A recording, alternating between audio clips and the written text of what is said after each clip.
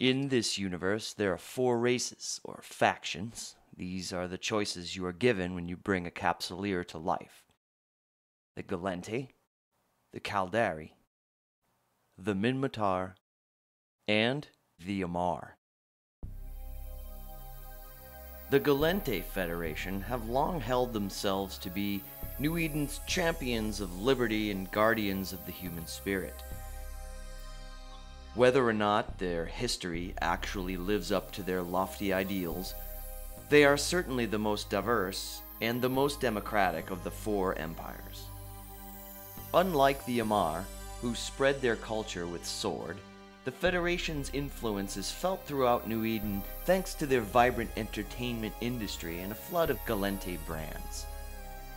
For much of the cluster, the news is synonymous with the scope.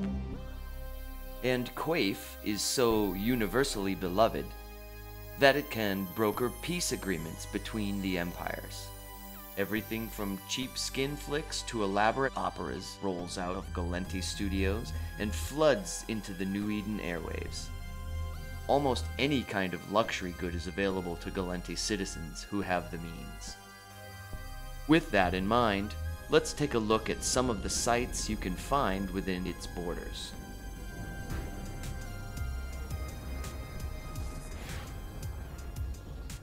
At the center of that media juggernaut is the Impetus Corporation.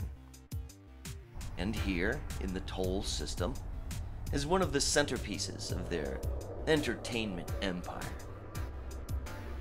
This vast studio complex is like nothing I've ever seen. A hive of activity encompassing everything from studios and post-processing facilities to luxury residences and recreation facilities for the studio's box office stars.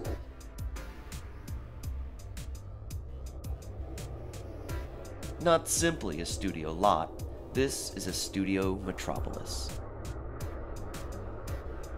A marvel of modern technology that churns out the holoreels that Impetus sells throughout New Eden. Working here, among the company's best, is surely the dream of nearly every writer, producer, director, or actor in the cluster.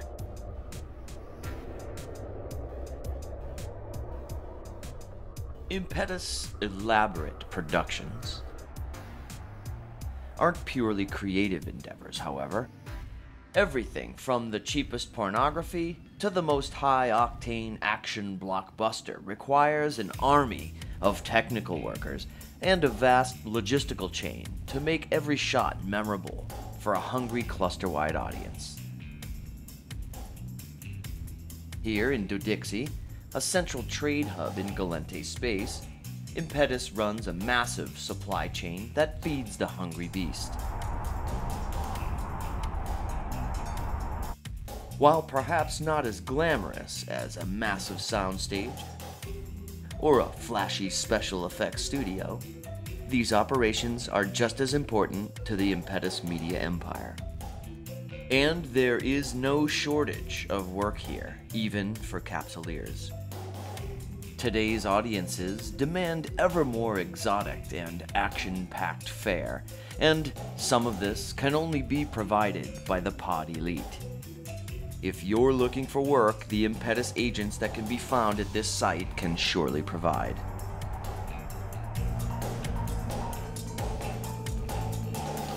If you've ever had a complaint about a messy neighbor's backyard, imagine if that yard was the size of an entire moon. Here at this moon of Lir Sultan VI, Mamo Gire, an heir to the Fedmart fortune, one of Oprin's 100 wealthiest men of every shore, has assembled a vast collection of ships, structures, and other gadgets that he can often be found inspecting in his personal Megathron. Concord does not mark this site on their charts, but if you can find it, you'll be able to see one of the rarest ships in the cluster.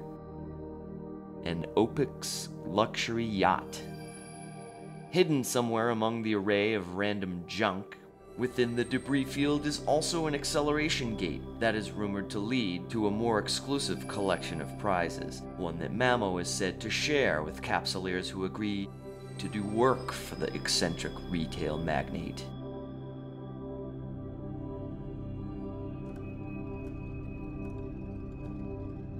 While much of the entertainment that flows out of the Gallente Federation is, if not family-friendly, rather focused on a broad appeal, and not particularly shocking.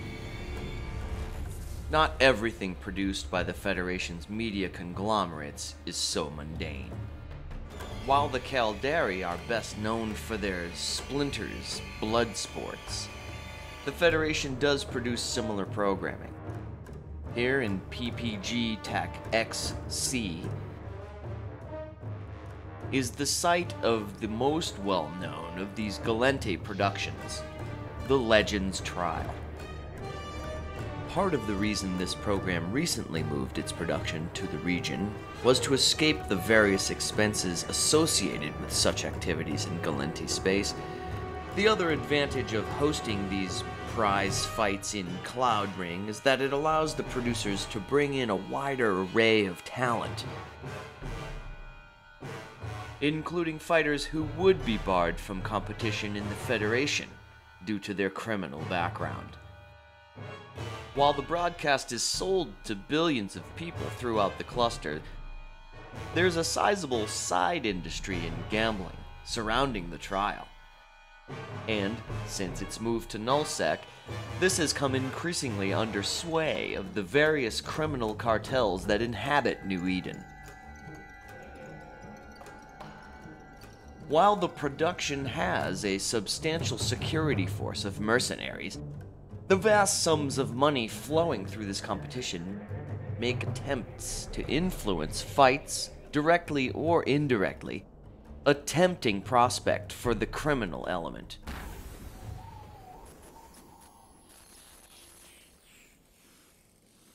The Federation's attempts to spread its influence are not always so subtle as spreading holoreels and soft drinks throughout the cluster.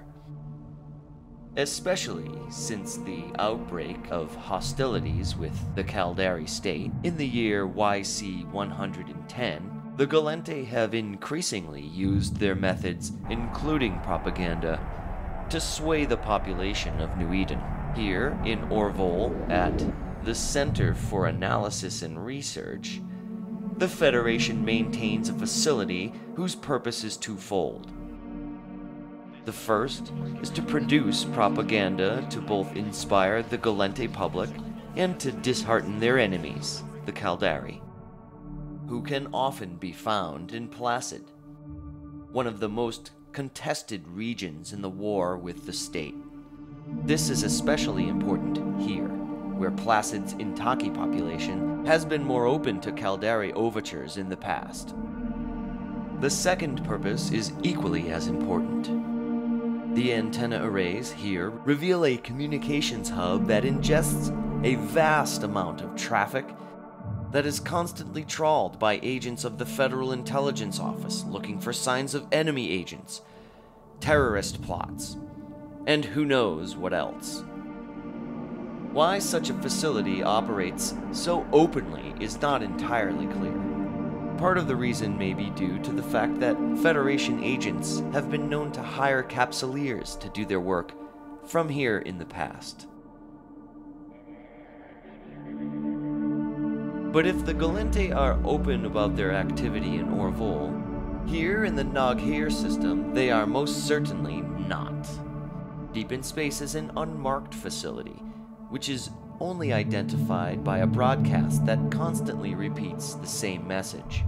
Please be advised, we are here to protect the citizens of the Gallente. Like the Counterintelligence Center, this installation is festooned with a multitude of antenna arrays and other communications gear.